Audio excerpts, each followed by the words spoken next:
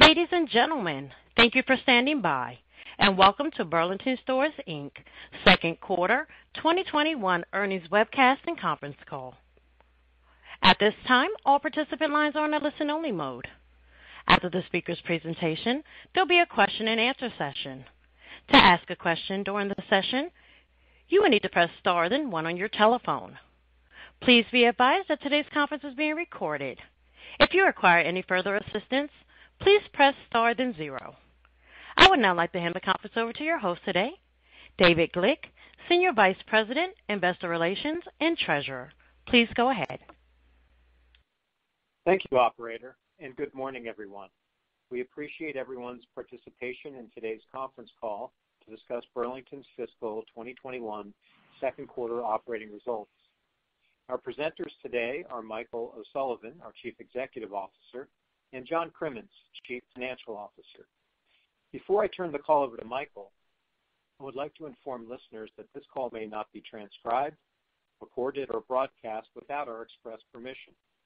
The replay of the call will be available until September 2nd, 2021. We take no responsibility for inaccuracies that may appear in transcripts of this call by third parties. Our remarks and the Q&A that follows are copyrighted today by Burlington Stores. Remarks made on this call concerning future expectations, events, strategies, objectives, trends, or projected financial results are subject to certain risks and uncertainties. Actual results may differ materially from those that are projected in such forward-looking statements. Such risks and uncertainties include those that are described in the company's 10-K for fiscal 2020 and in other filings with the SEC, all of which are expressly incorporated herein by reference. Please note that the financial results and expectations we discuss today are on a continuing operations basis. Reconciliations of the non-GAAP measures we discuss today to GAAP measures are included in today's press release. Now here's Michael. Thank you, David. Good morning, everyone, and thank you for joining us. We're going to structure this morning's discussion as follows. First, I will review our second quarter results. Second, I will discuss the outlook for the second half of fiscal 2021. And third, I will share some comments on our ESG initiatives and our most recent corporate social responsibility report. After that, I will hand the call over to John to walk through the financial details. Then we will be happy to respond to any questions. As a reminder, the results that we discuss today are being compared to the equivalent period in 2019. Given the impact of the pandemic last year, our 2020 results do not provide a good basis for comparability. Okay, so let's talk about our results.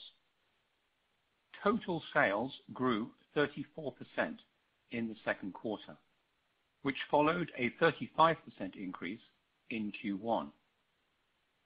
Think about that. We grew our sales by over a third versus the first half of 2019. This is compelling evidence that our Burlington 2.0 initiatives are working and that we are taking significant market share as the consumer and the broader economy begin to recover from the COVID-19 pandemic.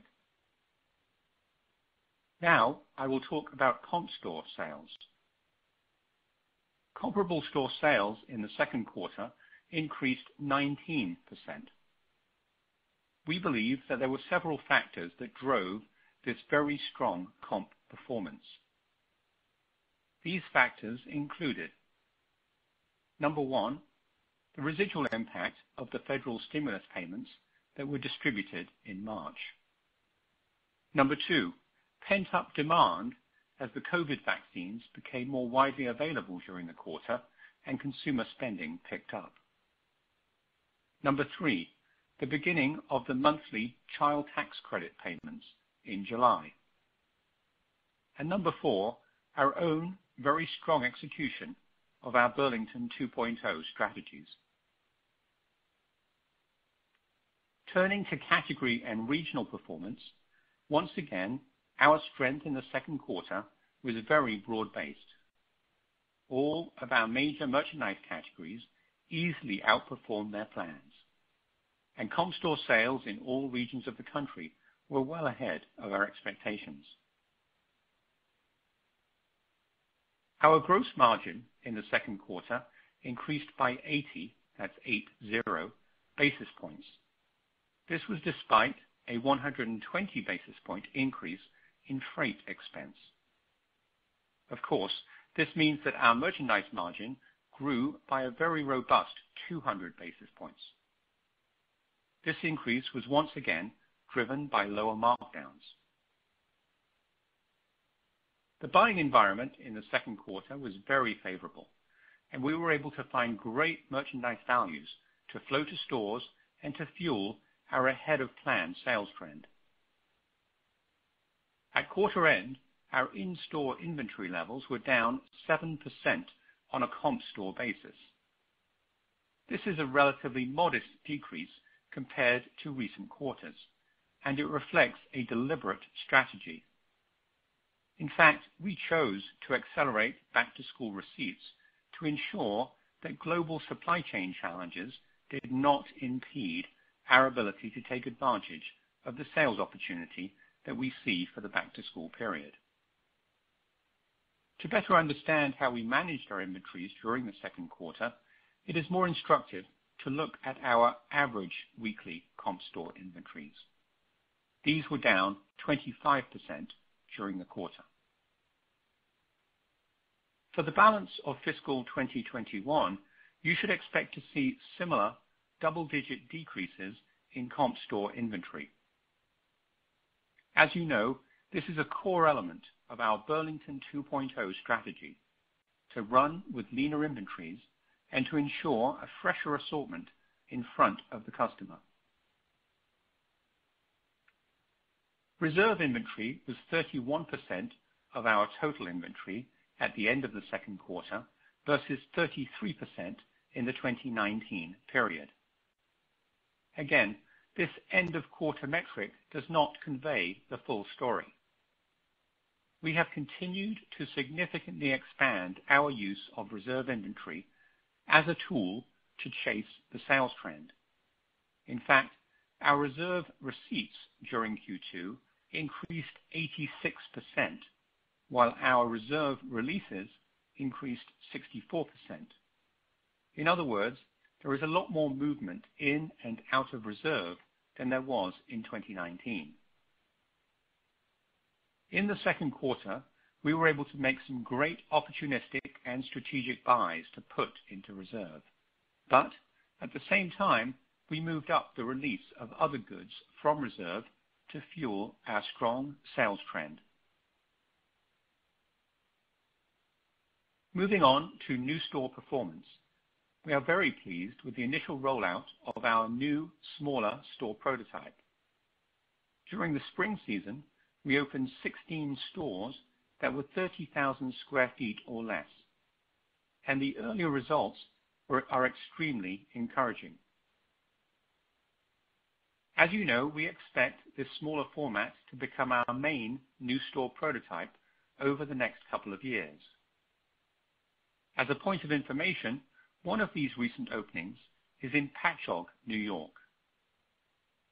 This is fairly close to those of you who live in the New York City area, so I encourage you to visit, walk the floor, spend some money, and of course, let me know what you think.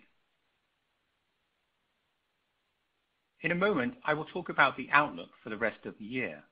But before I do that, now that the results of the second quarter are in, I would like to briefly review our performance for the year to date. In other words, for the spring season as a whole. As a retailer, we break the year into two halves, building our plans and strategies for the first half of the year, the spring season, and then separately building our plans and strategies for the second half of the year, the fall season. So I think it is helpful and instructive to step back and ask, how well did our strategies work in the spring season, and how well did we execute on these strategies? Also, by looking at the season as a whole, this naturally flattens some of the timing issues that can affect or distort one quarter or another.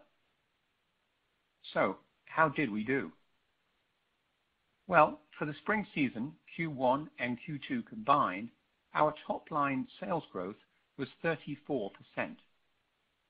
Our comp store sales growth was 20%. Our operating margin grew by 240 basis points, and our adjusted earnings per share was ahead by 73%. Look, we know this was not all us. There were one-time factors, such as the federal stimulus payments and the release of pent-up consumer demand. There is no doubt that these one-time factors helped drive our results. They helped drive every retailer's results. That said, we feel very good about our own performance on an absolute and on a relative basis. With that said, let me turn to our outlook for the second half of fiscal 2021. Based on our stronger than expected year-to-date results, we have increased our baseline plan for comp store sales for the fall season as a whole from our previous plan of flat to a new plan of plus 10% comp growth. We are already 3.5 weeks into the quarter, and I am happy to report that our August month-to-date sales trend is currently running well ahead of this. We are chasing the trend, and we have growing confidence that we will exceed this 10% hurdle for Q3. As we get further into the quarter, we will update and adjust our baseline plan. But for now, there are significant reasons to remain cautious. At this point, the surge in COVID cases driven by the Delta variant shows no signs of letting up. And it is unclear what impact this may have on consumer spending in the weeks ahead. In this environment, it makes sense to plan our business conservatively and then adjust as we learn more. Throughout this year, we have demonstrated our extraordinary ability to chase the sales trend. We will do the same in the fall season if the sales trend is there. Moving on from the sales outlook, I would like to spend some time talking about the extraordinary freight and supply chain expense pressures that we are seeing. For several quarters now, there has been a significant imbalance in global transportation systems between demand and available capacity. This has caused unprecedented volatility and disruption in deliveries of merchandise across all sectors of retail, and it has caused a significant spike in international and domestic freight rates. As we move into Q3 and the peak period for retail deliveries, the situation is getting much worse. Again, this is not at all unique to Burlington. These conditions are affecting all retailers.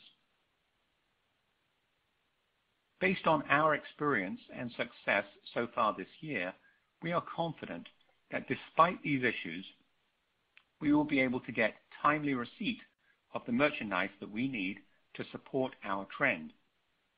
But in doing this, we expect to incur significantly higher freight and supply chain expenses.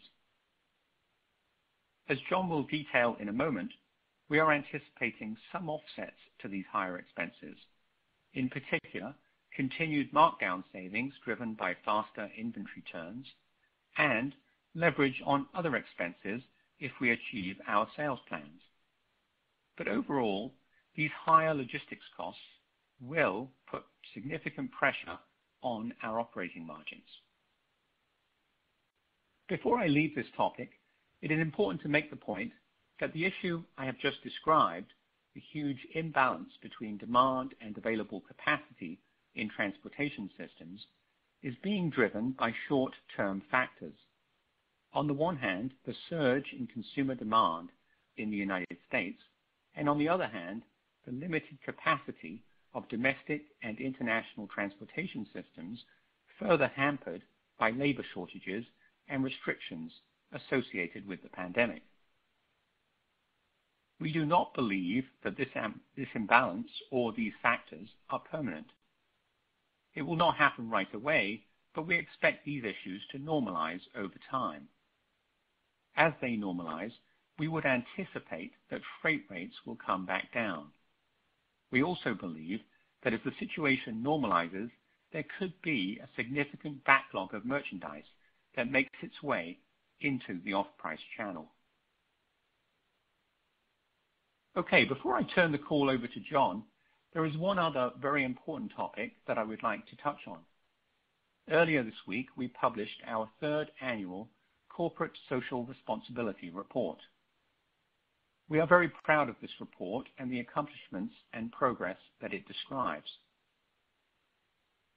As a company, we recognize that driving shareholder value is extremely important, but it should not be the only thing that we focus on, and it cannot be the only objective that we measure ourselves against. We have a much broader set of responsibilities to our associates, to our customers, and to the communities that we serve. These are all critically important stakeholders. We believe that by serving these stakeholders, we will build a stronger, better, and more sustainable company, and that in doing this, we will further enhance and drive shareholder value over the longer term. The CSR report that we published earlier this week is intended to back up these words with specific details on the programs that we are pursuing and data on the progress that we are making. It covers important topics like inclusion and diversity, community outreach and support, and environmental sustainability. To be clear, while we are proud of our commitment and our accomplishments, we regard this as a journey, and we know that we have plenty of work still to do. I would encourage you all to take a look at the report, which is available on our Investor Relations website, and I invite you to follow up with us if you have questions or would like more information. Now, I would like to turn the call over to John to provide more detail on our second quarter financial performance. John. Thanks, Michael, and good morning, everyone. Let me start with a review of the income statement. As a reminder, the results we discussed for the second quarter of fiscal 2021 are being compared to the second quarter of fiscal 2019. For the second quarter, total sales grew 34%, while comparable store sales increased by 19%.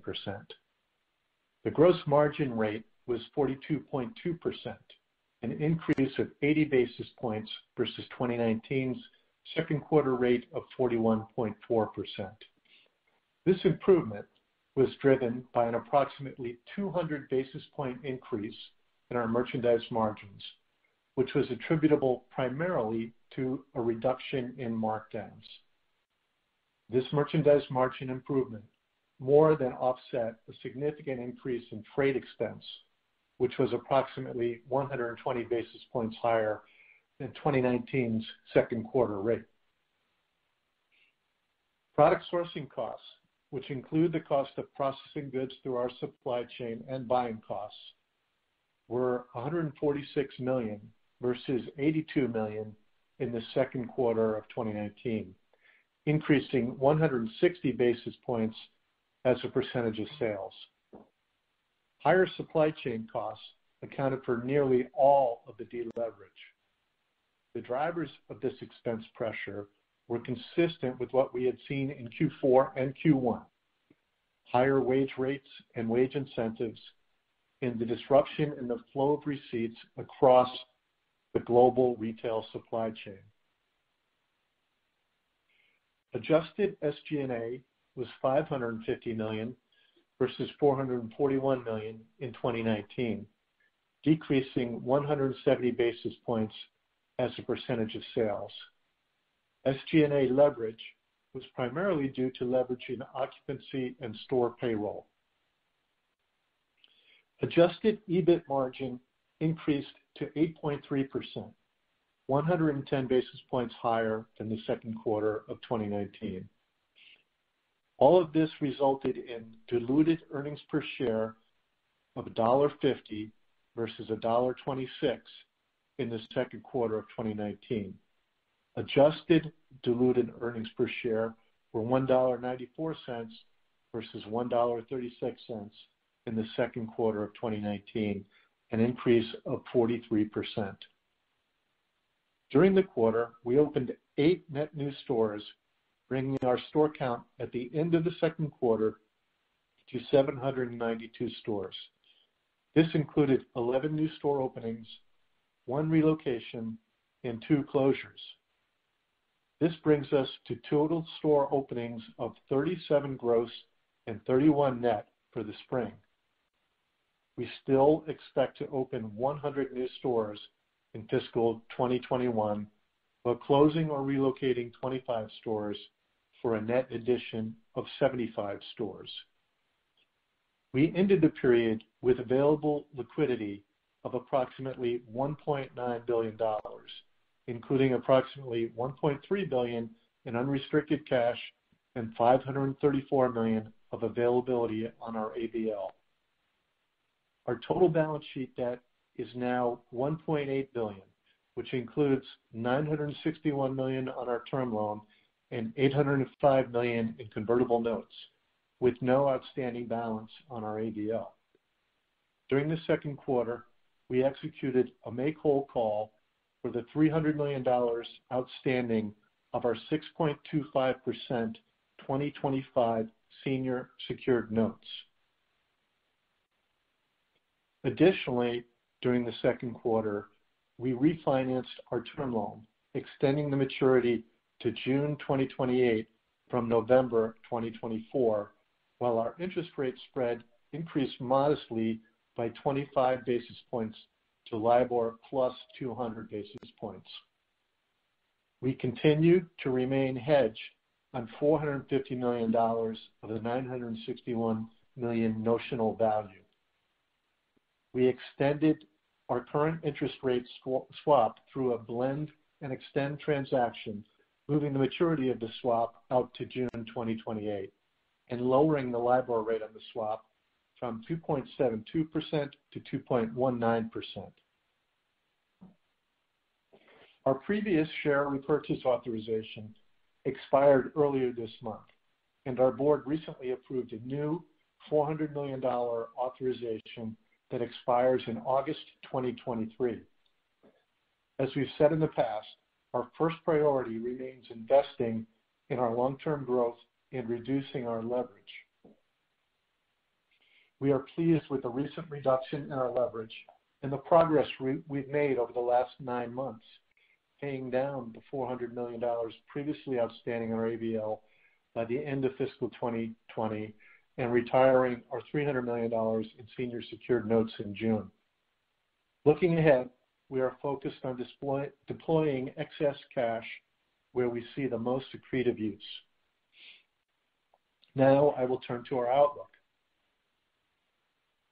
Despite the recent strength of our business, the outlook remains very unpredictable, so we are not providing specific sales or earnings guidance for the remainder of fiscal 2021. But as we did in our last earnings call, we would like to share some high-level comments on how we are thinking about our financial performance for the second half of 2021. Like other retailers, we are seeing significant incremental pressure from freight and supply chain costs. As we discussed on our first quarter call, these pressures impact us primarily in 3 areas. First, ocean freight. The capacity versus demand imbalance for all imports has continued to worsen and has driven related costs well past what we had been anticipating. These higher rates affect our margin on all merchandise, the small portion of our business that we directly import, and the merchandise that is imported by the vendors we buy from. Second, domestic freight. A very similar story. Demand far exceeds supply for all modes of transportation, and as the situation has continued to worsen, rates have continued to escalate well past what we had been anticipating. And third, supply chain costs.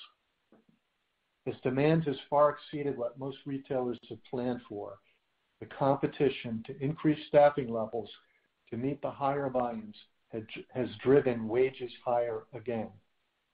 Our expected increase in supply chain costs is driven partly by additional base wage increases, partly by temporary incentives, and partly by inefficiencies caused by the overall disruption in the global supply chain. With that as background, let's move to some specifics. As Michael mentioned earlier, we will continue to plan sales conservatively and adjust our business to the trends that we see, just as we did in the first half of fiscal 2021. Our current baseline comp sales plan for the second half of the year is a 10% increase. As Michael mentioned earlier, given our strong start to the quarter, we have growing confidence that Q3 may exceed this hurdle, but we will keep our fall baseline comp sales plan at 10% until we are further along and have better visibility as to what to expect in the fourth quarter. Based on this revised comp store plan for the fall season, combined with our better than expected Q2 comp sales results, we are now planning for a full year comp store sales increase of 14% versus our previous plan for a 7% increase. As you think about total sales growth for the full fiscal year versus FY19, remember to factor in 2 years of new stores over this time period. We opened 31 net new stores during the first half, and we expect to open 44 net new stores in the second half of this year, primarily in Q3. The growth in new store and non-comp sales, combined with our updated full-year comp baseline assumption of 14%, would potentially deliver approximately 28% total sales growth for the full fiscal year. Given the dynamic and volatile cost environment we are facing, it's difficult to provide specific margin metrics for the balance of this year. However, we thought it might be helpful to share some of our internal modeling assumptions for Q3. If we were to hit our baseline comp sales plan of 10% in Q3, then our modeling suggests that our EBIT margin would decline by approximately 250 basis points, driven by 450 basis points combined freight and product sourcing cost deleverage. Offsetting that cost pressure, we would expect 200 basis points of combined merchandise margin expansion and SG&A expense leverage. On our last earnings call, we shared that with the Q1 results and our planning assumptions of a 10% comp in Q2 and flat comp in Q3 and Q4, we would have expected a full-year EBIT margin decline of 20 to 30 basis points compared to fiscal 2019. Now, after factoring in our Q2 results, our new 10% comp sales planning assumption for the fall season, and the significant incremental freight and supply chain cost pressures, our modeling assumptions result in relatively flat EBIT margins for fiscal 2021. We do expect most of the deleveraging impact of freight and supply chain costs to be temporary. When the global supply chain capacity and demand are more in balance, we would expect to see an operating margin tailwind, but it's not yet clear when to expect that to happen. 2 final points before I turn the call back to Michael. First, please keep in mind that these comments we are making on our planning assumptions are intended to help you understand how we are modeling our business. As we said earlier, we expect the business environment in the second half of the year to continue to be very difficult to predict for sales demand and for freight and supply chain costs. Our planning assumptions are based on estimates that may not be accurate. Second, we wanted to reinforce a point we made on last quarter's call. As you update your model for 2022, it will be very important to back out the impact of one-time sales benefits from external factors, such as the federal stimulus checks in Q1, the pent-up demand we saw in Q2, and the additional benefit from the child tax credits for the balance of 2021. Of course, we will provide more information on our 2022 sales outlook later this year or early next year. With that, I will turn it over to Michael for closing remarks. Thank you, John. Let me wrap up my remarks by congratulating the entire Burlington family for our exceptional performance in the second quarter and the first half of fiscal 2021. As I have said before, this is a really exciting time to be at the company. We have very strong momentum. We are building and strengthening our team, and we are achieving results that are at the top of our retail peer group. Our 34% total sales growth year to date reinforces our confidence in our ability to take significant market share over time.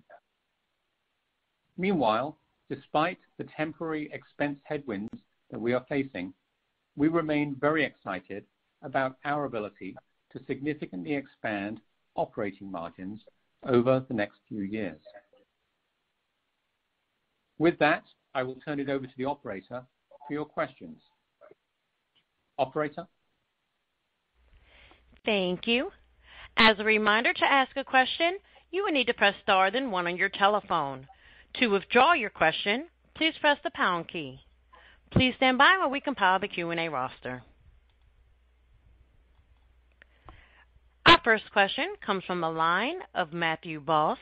Your line is now open. Great, thanks, and congrats on another nice quarter.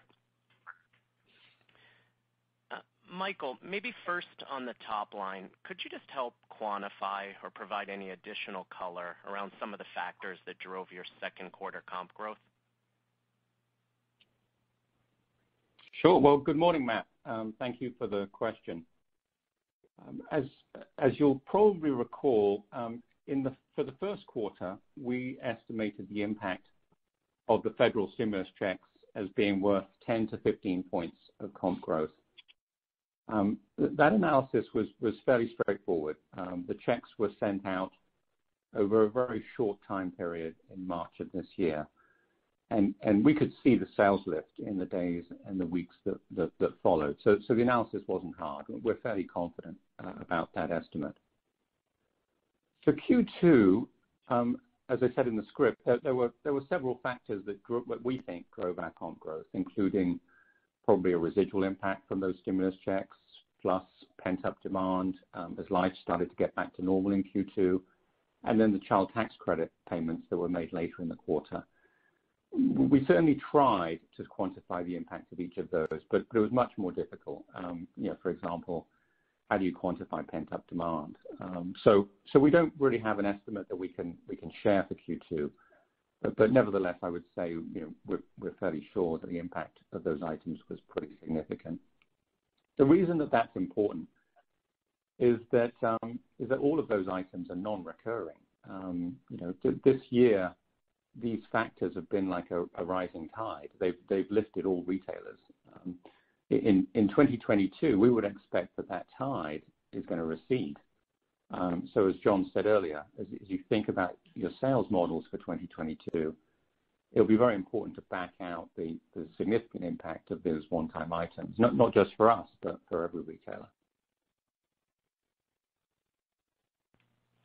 Great. And then maybe just a follow-up on freight and supply chain expenses for John.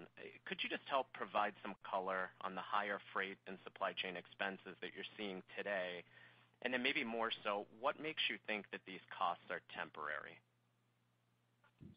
Well, thanks, Matt. Good morning. It's a really good question. I think it's worth taking a couple minutes to explain in some detail what we're seeing. Coming into this year, we, and really all of the retailers, were tentative and somewhat conservative in our sales plans. Nobody was really sure, what to expect. Driven by the government stimulus payments, pent-up consumer demand, and other one-time factors, sales levels across the retail industry have grown well beyond what anyone would have expected 6 months ago. Faced with this surge in demand, all retailers have been competing with each other for capacity along really every link of the global supply chain. The competition for that capacity has driven rates to unprecedented levels.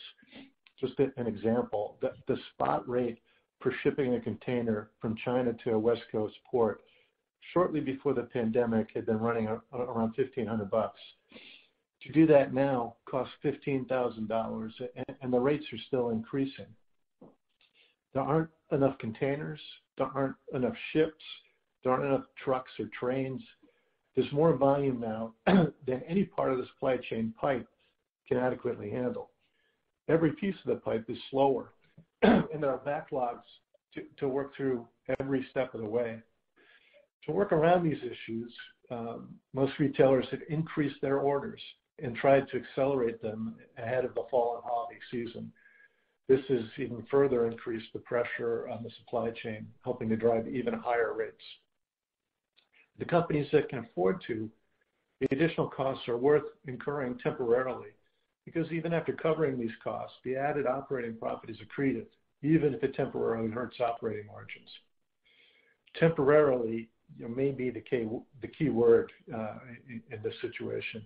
We believe, and most economists seem to agree, that this situation will moderate over time as demand subsides and as capacity is added.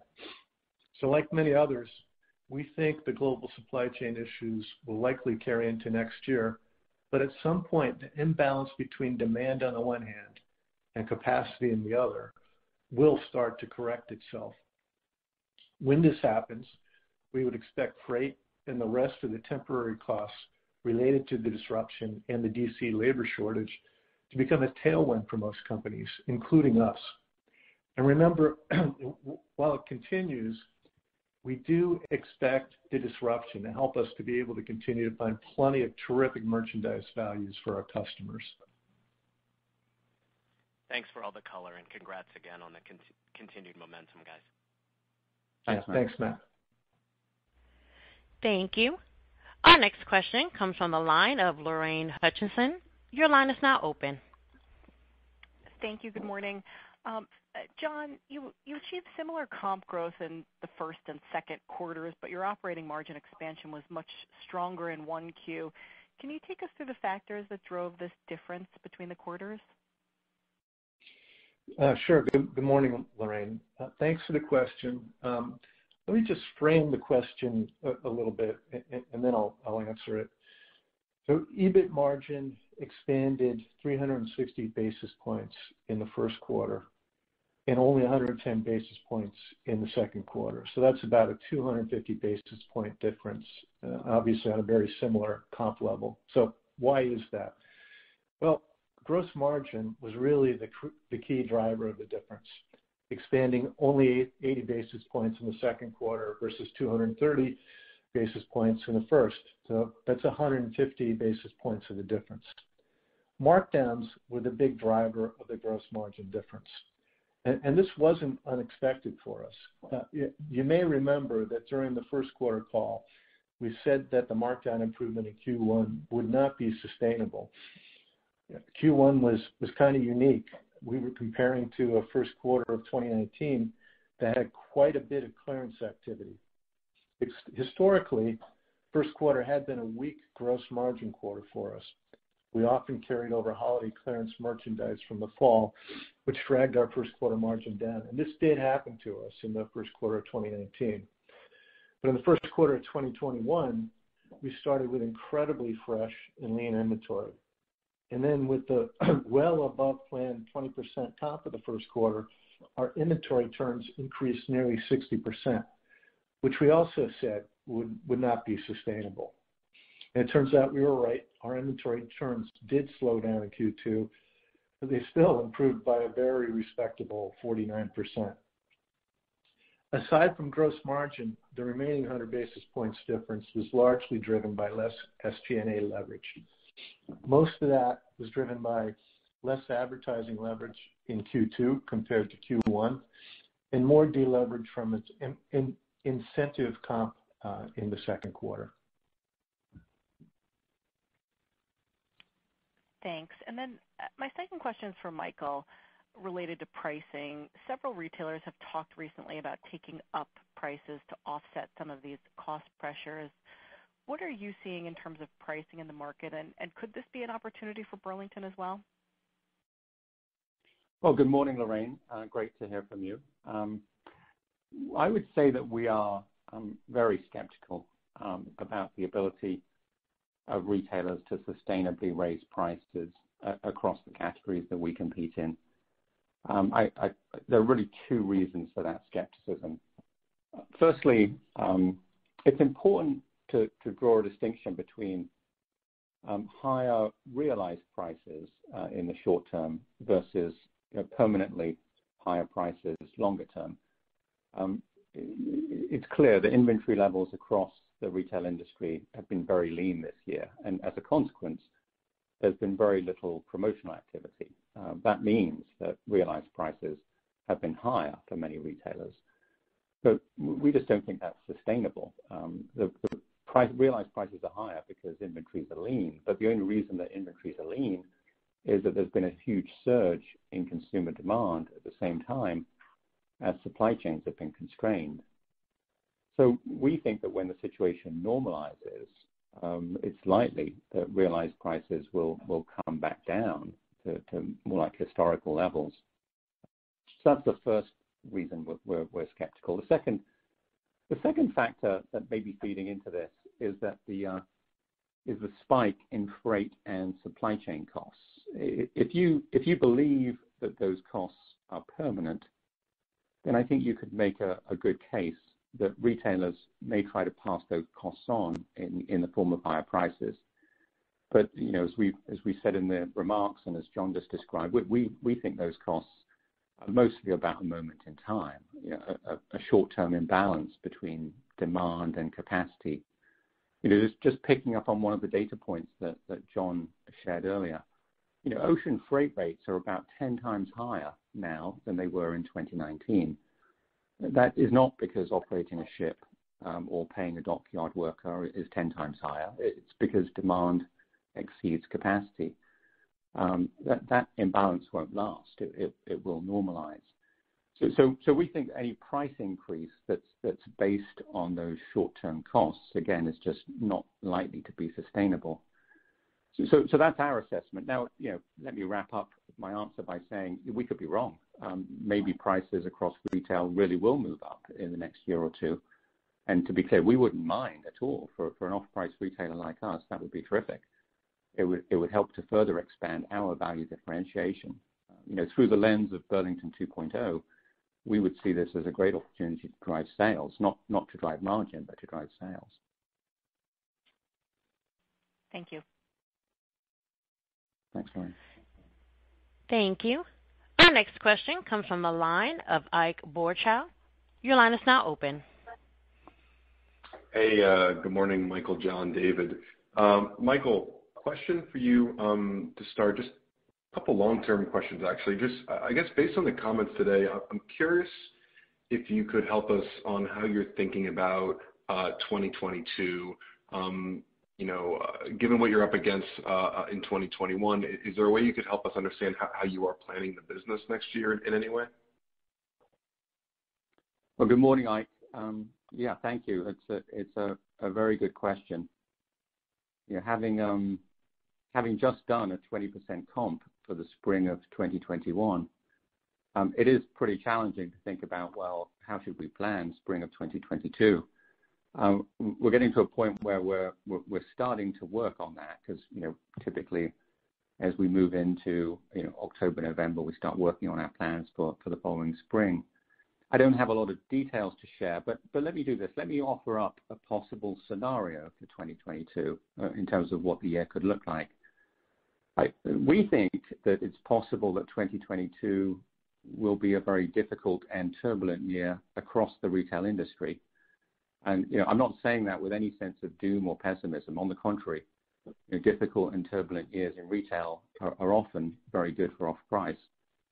So as I sort of lay out why we think the year could be difficult, you should interpret this as me feeling upbeat, not the opposite. So really two reasons why I'm saying I think 2022 could be a difficult year in retail. The first reason we kind of touched on earlier. In 2021, every retailer has benefited from significant one-time items that have driven much higher sales levels than they otherwise would have achieved. When retailers anniversary those items in 2022, comps could well turn negative. In fact, mathematically, that seems very likely.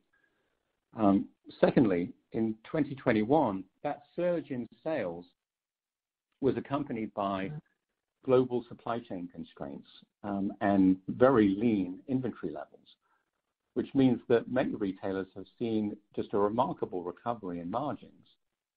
Again, if you scroll forward to 2022, if consumer demand does fall off, then it's likely that those supply chain constraints are going to ease.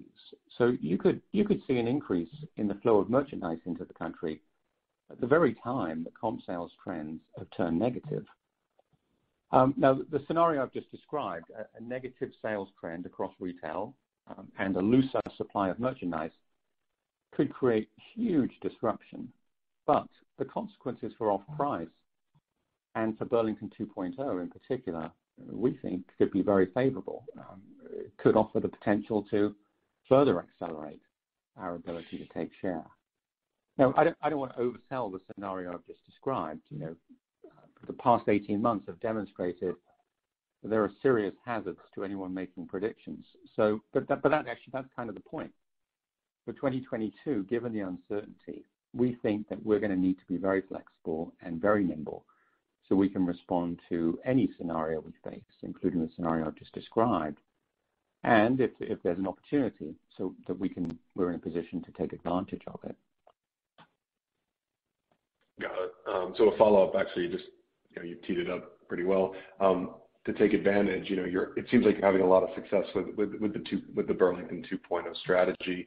Are there aspects of the strategy that you could accelerate or levers you guys could pull or accelerate going forward if this is in fact how the environment actually shakes out? Yeah, it's a really good question. In fact, for the last several months, I've been working with the executive team on exactly this question. Can we move faster? Again, I don't have a detailed answer, but let me offer up a few comments. Number one, we're mindful that we're building a company for the long term here, where everything we do needs to be done in a very high quality way. So we're not going to accelerate anything if we have to compromise how well we do it. That's point number one.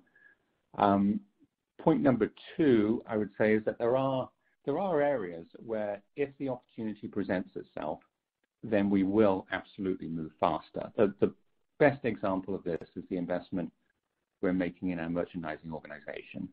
If we see strong talent in the market or a stronger flow of talent in the market, we'll move on it very quickly. We won't be held back by existing hiring plans or budgets. And then I guess the third point is that there may be some other initiatives that we can accelerate, but we need to do more homework first before we make a decision to formally adjust our plans.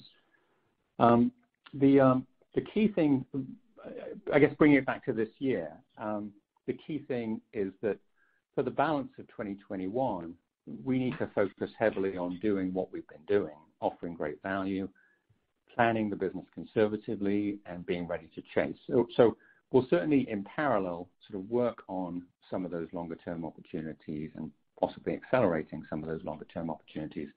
But then our main focus for the next 6 months needs to be to keep doing what we're doing. It's been a winning game for us so far this year. Yeah, thanks so much. Thank you. Thank you. Our next question comes from the line of John Kernan. Your line is now open. Good morning, Michael, John, David. Congrats on strong execution and huge market share gains here. I have a couple questions for John. First, can you give us more color on the operating margin outlook based on the freight and supply chain costs? It sounds like for the full year 21, you expect operating margins to be flat on a 14 comp. How do we think about the margin structure going forward? Do you still see the same opportunity you saw several months ago to increase margins over time? Okay. Well, first of all, good morning, John. Thanks for your question. I'll start with the first part, this year's EBIT margin. Back in May, when we spoke, we shared that freight and supply chain costs were rising faster than what we had originally planned for. And while we had planned for these costs to continue to increase, we underestimated the magnitude of the increase. It looks considerably worse now than it did then. So today, we shared our Q3 adjusted EBIT margin outlook at down 250 basis points on a 10 comp. Our updated full-year adjusted EBIT margin plan implies a similar decline for Q4 based on our updated fall comp plan of 10%. Our strong first-half margin rate performance is being roughly offset in the back half, as we do expect operating margins to be down by over 200 basis points if we perform in line with our 10% comp planning assumption for the fall. And yes, assuming a 10% comp performance for the fall, we would expect our operating margin rate to be flat. This full-year performance is driven by 450 points of deleverage, mostly from freight and supply chain costs, and to a lesser degree by incentive costs. We expect to be able to fully offset these costs with about 450 basis points of combined gross margin expansion driven by lower markdowns and leverage on SG&A costs. So while the impact of these incremental costs in this year's operating margin is disappointing, there are a few other things to keep in mind. Our updated planning assumptions that we shared today, if realized, would deliver 28% total sales growth. With a flat operating margin, that would mean 28% EBIT dollar growth also. And as we've mentioned a few times today, we think that with the exception of some permanent changes in DC wage rates, the rest of the drivers, the 450 bips of deleverage, are temporary. We estimate the DC wage deleverage impact in these estimates to be less than 100 bips of that 450. So for the second part of your question, how do we think about operating margins going forward? Well, we still see fundamentally the same long-term operating margin opportunity that we've been describing. We expect freight and supply chain costs to improve. We expect to continue to drive faster inventory turns, which should result in lower markdowns. We expect to see occupancy leverage increase, accelerated by our new smaller stores. And we see opportunities to drive better operational efficiency, creating other expense leverage. So yeah, we still see the same path to the continued operating margin expansion that we've been talking about. Got it. That was a lot of detail. Thank you. I have another one for you, John. It sounds like you're excited about what you're seeing with the new, smaller prototype. Is there any more you can tell us about the new store format? Any detail on how the unit economics of these stores compare to the older, larger format? Yeah, thanks, John. Yeah, we're really excited about the performance of all of our new stores, but particularly the 16 stores we opened this spring that are 30,000 square feet or smaller. Most of them are about 25,000 square feet.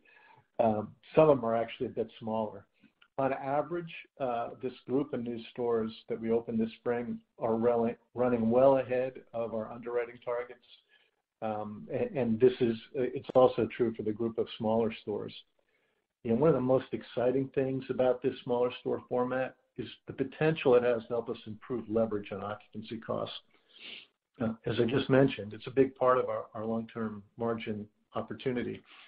the hypothesis has always been that if we can drive similar sales volumes in smaller, less expensive boxes, that's going to help us drive operating margin expansion. Still early days, but what we've seen so far with the new batch of smaller stores is really encouraging, and it only strengthens our confidence in the potential of the new format. And now that we have several of these stores open, we should have enough of a sample to begin to work through the learning curve of how to best operate in the smaller size. The economics in the new store should be a great operating margin tailwind, and the availability of boxes in this size range should provide plenty of very attractive sites for future new stores. So yes, we're really pleased with what we've seen so far this year. Awesome. Thank you. Thank you. Our next question comes from the line of Kimberly Greenberger. Your line is now open. Okay, great. Thanks so much. Very nice quarter here.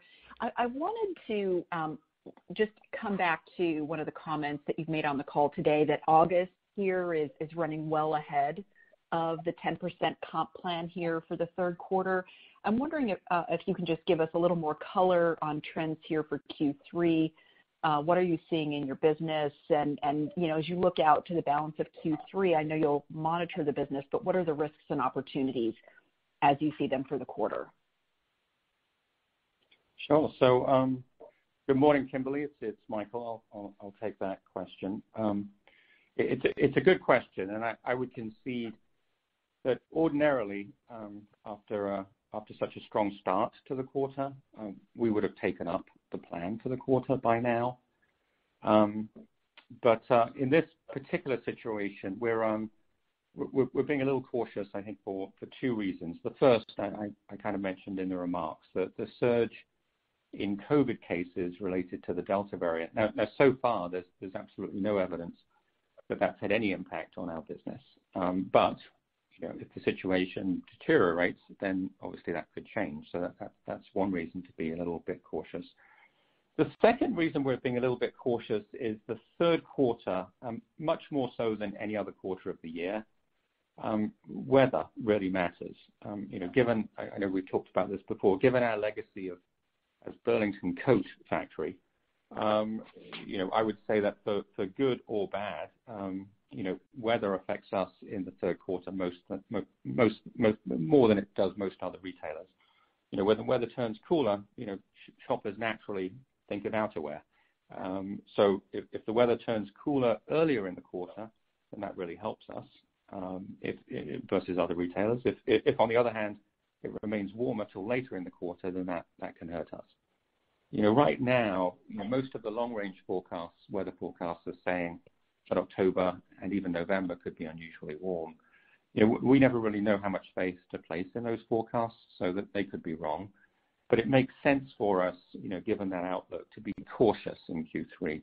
If the forecasts are wrong, we know that we can chase. And actually, in our reserve inventory, we have a pretty good outerwear position. So if the weather did turn cooler sooner, then we would chase the trend.